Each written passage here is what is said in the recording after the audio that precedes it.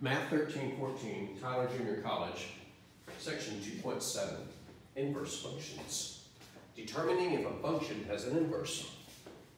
So in the previous video, the video where I started eating an apple, I finished it between videos.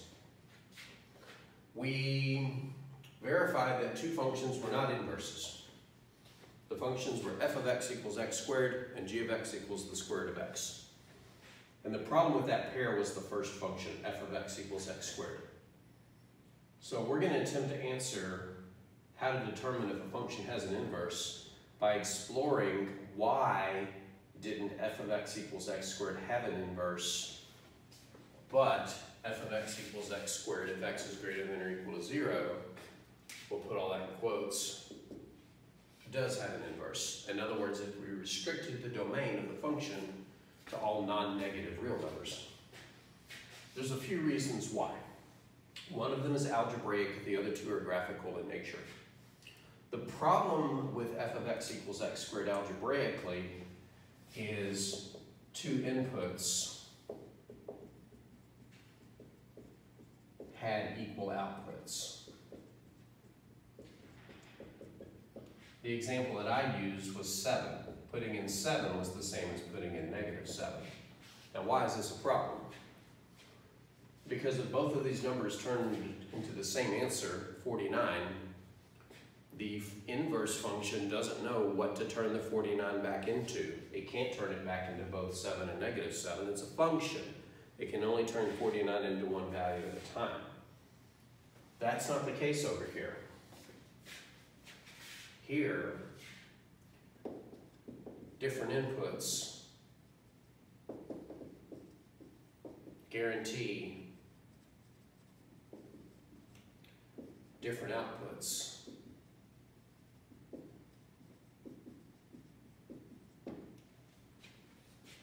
Or equivalently, if your outputs match, then your inputs match. So in reverse, equal outputs guarantee equal inputs. Here, equal outputs did not guarantee equal inputs. This is a characteristic of functions known as one-to-one. Think of it as an adjective. A function is one-to-one if equal outputs, so f of x1 equals f of x2, implies equal inputs. In other words, the only way two things can come out the same is if they went in the same. In this case, I had two things coming out the same, but they were different to begin with.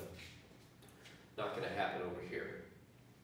So algebraically speaking, you would say that f of x equals x squared is not one-to-one. And by the way, the phrase one-to-one means one x to one y. Not two x's to one y. This function could be called 2 to 1 because it can take two different x's and produce the same y value. So this function is not 1 to 1, which is the reason it failed to have an inverse. Now by contrast, this one will. There is only one number I can put in here to get 49, and that is 7. What about negative 7? I restricted to the domain. There is no negative 7 over here. So this function, f of x equals x squared if x is greater than or equal to 0, is 1 to 1. Now I will admit that proving two functions are 1 to 1.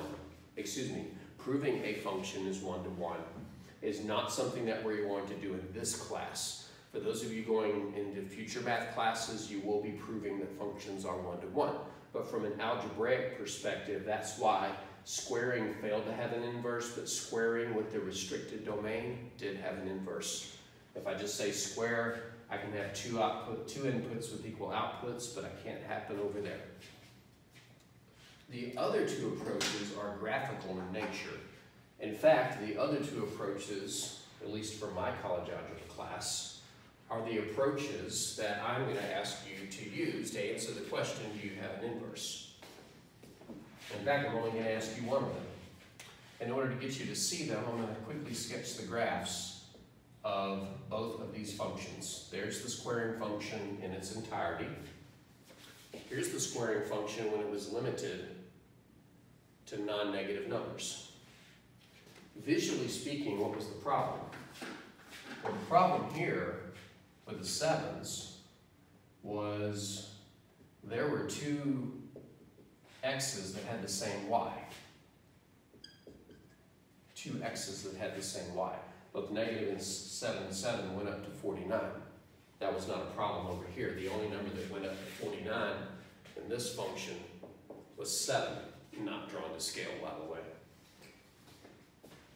So how can we spot this thing visually? Well, there's two ways to spot it. One is in terms of increasing and decreasing. Notice that this first graph starts out decreasing, and then it changes direction and goes increasing. If a graph changes direction, changes directions vertically, you will always be able to find 2 points or more that have the same y value but different x values. Even if this didn't go all the way up there, even if this had just briefly turned and gone back this way, then right here, there's 1, 2, 3 x values that have the same y value. And that happened because the graph changed directions and went from decreasing to increasing, as opposed to this graph, which does not change directions. It is strictly increasing. So from a graphical perspective, you can say that f of x has an inverse if its graph is, and I'm going to have to borrow a calculus word, continuous, but for our purposes, what that basically means is it's one complete piece, not 2 or more pieces like the graph of the reciprocal function. If it is continuous and always increasing or decreasing, one or the other but not both. There is an adjective for a graph that is always going in one direction vertically. It's called monotone. Always going up or always going down. So that's another way to answer, do you have an inverse? Your graph is continuous, it's not broken into multiple pieces, and it's continually going up or continually going down. But even that's not the way that I'm going to hold my students accountable for who are currently taking my college algebra class. Because the easiest way is to look at the graph and realize that if you have 2 points with the same y value but different x values, then they can be joined by a horizontal line.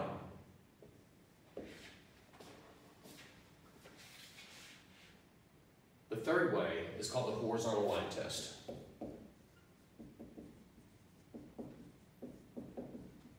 And the horizontal line test goes something like this. A function f of x has an inverse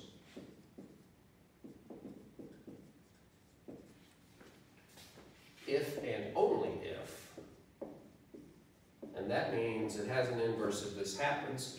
That means if it has an inverse, then this happens, and if this happens, then it has an inverse. You can't have one without the other. A function f of x has an inverse if and only if it cannot be intersected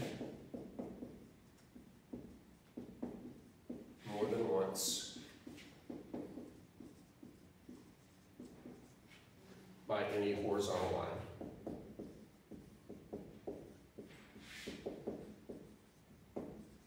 This is equivalent to the vertical line test.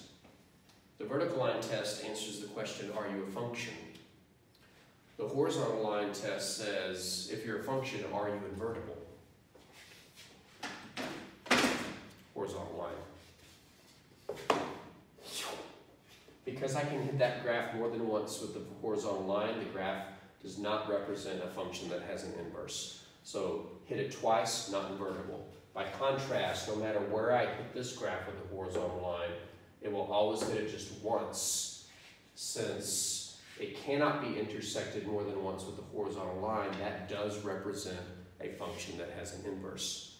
So the horizontal line test is the easiest way to answer the question, do you have an inverse, assuming you have access to the graph. Cross it twice, the answer is no, you don't. Cross it once, the answer is yes, you do have an inverse.